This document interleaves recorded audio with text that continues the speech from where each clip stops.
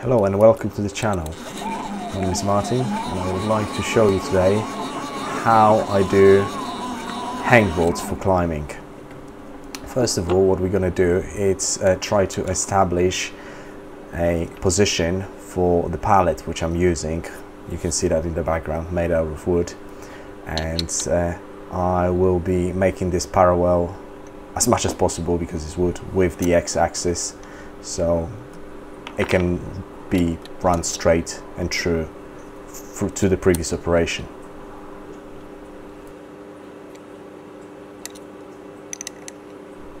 Over here you can see me mounting the indicator into one of the Noga arm, which is directly attached to the z-axis.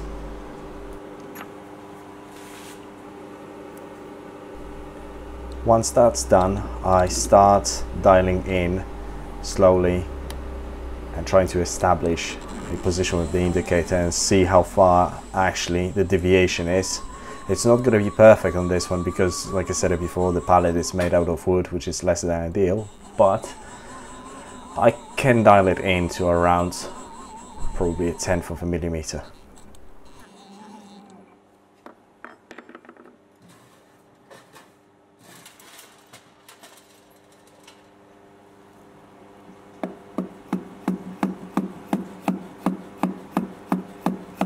The whole process can take a while. It's a trial and error. Sometimes you just have to go back and forward and just keep dialing in until the needle is pretty much idle and it doesn't move. If that part would be done in aluminium, I could easily dial this so the needle doesn't move at all. On this one, because it's wood and it's warped slightly, I will not be able to dial it as perfectly as I would like to.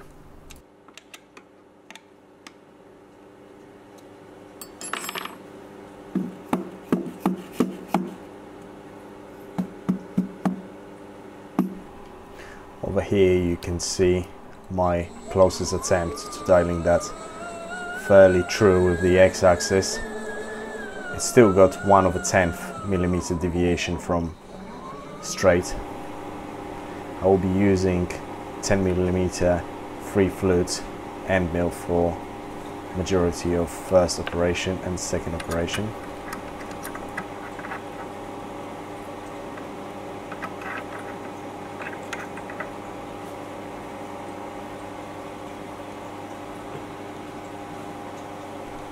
Over here you can see me attaching the end mill into the ER collet. In a minute I will request the Mach 4 to measure the tool. This will happen automatically. The tool is gonna go into the known position of the tool setter, which is right in the background. It will get touched off once. After that it will get touched off again really slowly, and it will be coming back towards me to the previous position.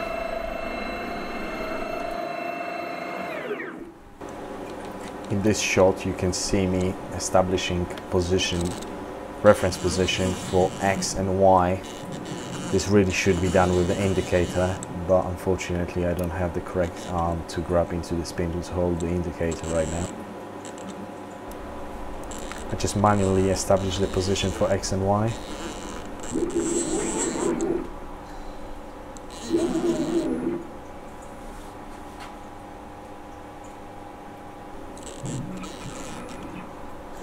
Now you can see me checking if that position was correct.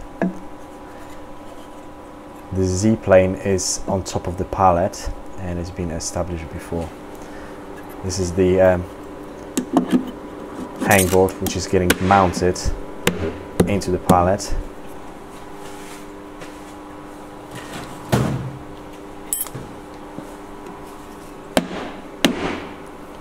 Just gentle tap tap so it's seated properly.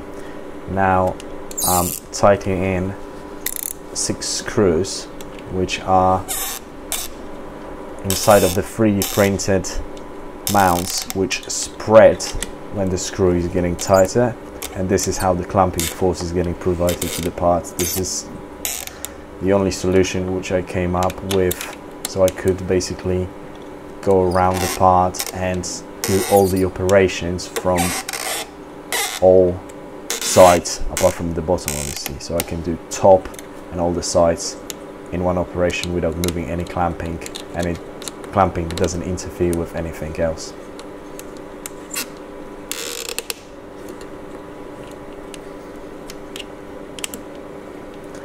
Once all the screws being tightened, everything is done, and I can load the program in a Mac 4 and just hit start, and the job will be started.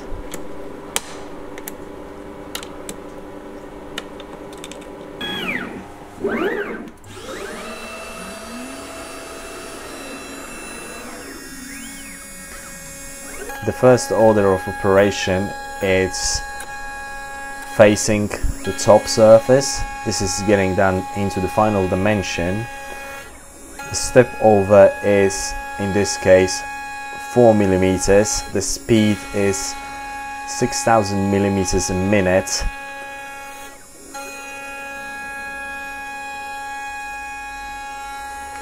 Usually I do use a vacuum to clear up the chips, but for the filming purposes I remove the vacuum holding so we can see the end mill in action.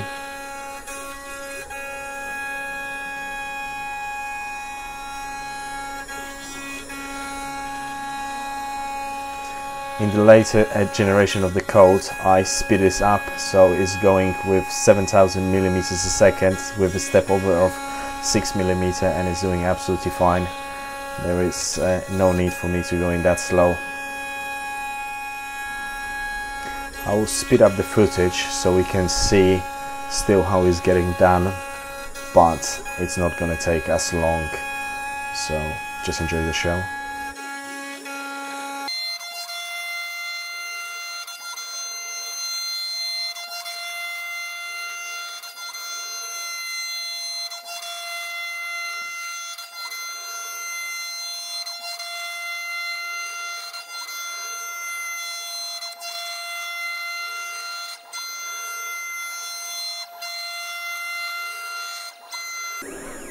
Now we're getting into the second operation, which is contour. On this operation, the cutter is going around the part, bringing into its final dimension. It's doing this in 3 passes and 3 steps downs. I did learn in the end it's way too much. I mean, it's not too much in terms of how much it's cutting. It's taking way too long, and it's absolutely unnecessary. So later generation of the code is doing this in 2 steps downs in single pass and 1 spring pass, and instead of nearly 5 minutes, it's less than a minute. So this operation was updated to the newer code, and it looks much more efficient.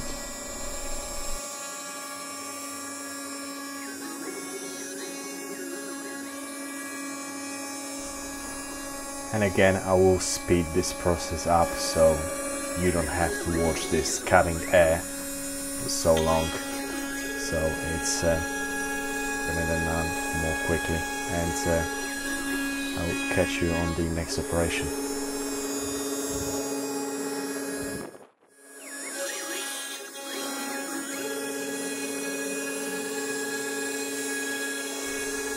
Oh, and by the way, because I'm pretty sure you all want to know that information, I'm cutting 6,500 millimeters a second, and the step over it's only 1 millimeter. Later on it's increased to 2 millimeters, so it's doing in 1 pass.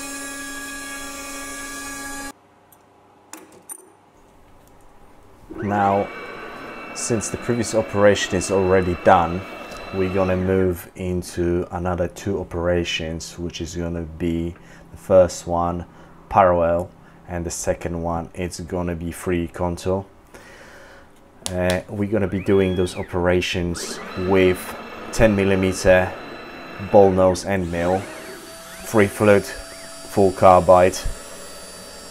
This will bring a 3D curve into the back of the board, so there is a place for the fingers to grab, and we can use the board for doing pull-ups.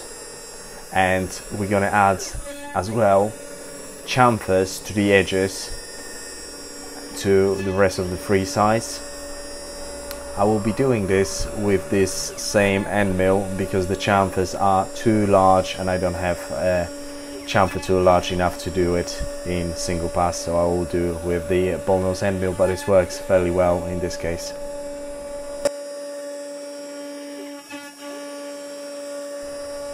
This operation is being done 4,500 millimeters a second with a step down of 0.3 millimeter. I'm doing this with so fine of a step down because after that there is pretty much no post-processing required and the board is coming out fairly smooth and nothing pretty much needs to be done to the board.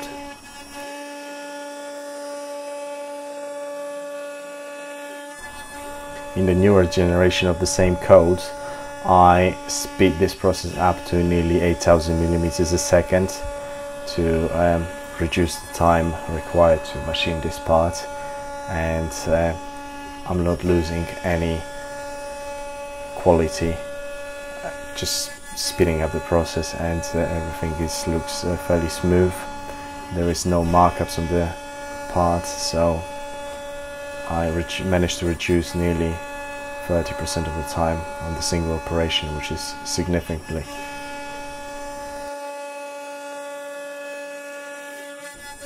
I'll speed up the process now so you can still watch entire board being pretty curved, but it's just going to be quicker. In this shot you can see the ball nose end mill is actually doing chamfer with the 3D contour strategy, and in this case it's working quite well. It's very good strategy in Fusion 360 for doing steep overhanging, not overhanging, but steep walls. The step down is again 0.3 millimeter.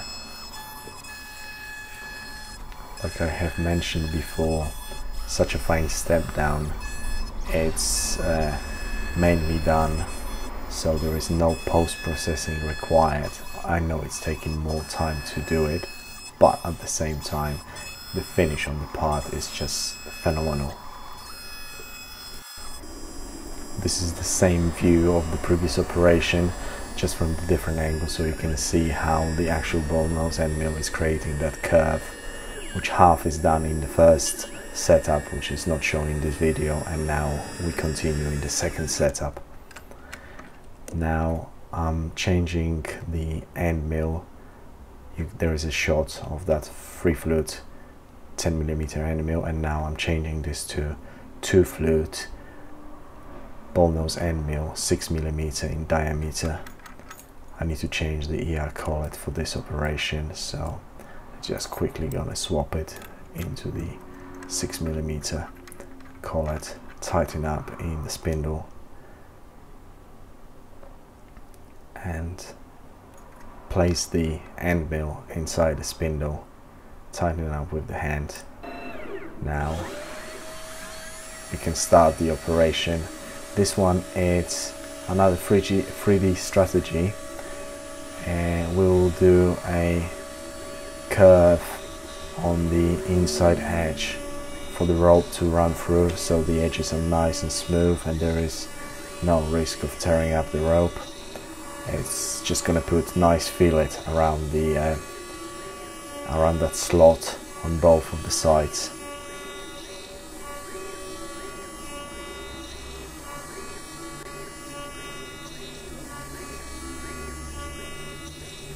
This operation is very short, but I will speed it up slightly so it doesn't take so much time on the video.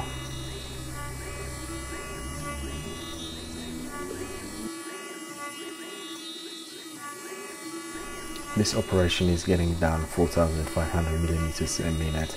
Step over its 0.2 millimeter for smooth finish, and on corners I did add a function to slow down rapid turns.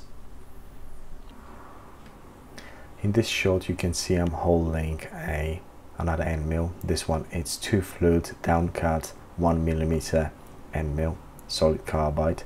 I'm using down cut instead of up cut because I want to preserve really nice crisp edges on the top surface.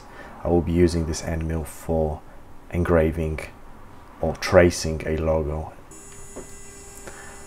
This is that end mill in action. I'm tracing a logo. It's 1mm deep, full slot. The speed is 600 millimeters a minute on full 24,000 RPM. It's slow, but in this case it needs to be fairly slow because the end mill is tiny and I don't want to snap that guy, which did happen a few times previously. Even in wood it's possible to snap one of those tiny end mills. This operation, it's gonna get done twice. The first one is gonna do everything on the single pass, and then it's gonna retrace exactly the same path again, just to get rid of any wood dust and chips from the inside, because it's really hard to remove them by hand. So I rather spend extra time on the same operation, just slightly quicker, because it's going to be going 1000 millimeters a second to get rid of any debris which is stuck between those tiny little letters. I will speed this up now.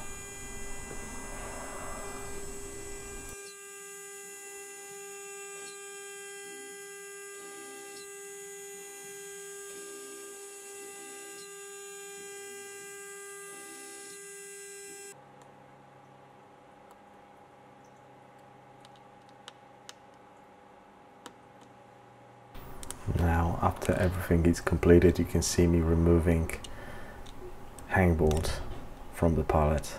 I'm just undoing the 6 little screws which holding this hangboard in place. After that's done, the hangboard is pretty much completed. In this video I only showed the second setup. The reason being, I had a problem with my card and then a file get corrupted. So you can see the logo on the back of the board, you can see the slots and all the 3D contours with the chamfers as well, and the front side of the board as well, which I will show in the upcoming video. Thanks for watching and enjoy.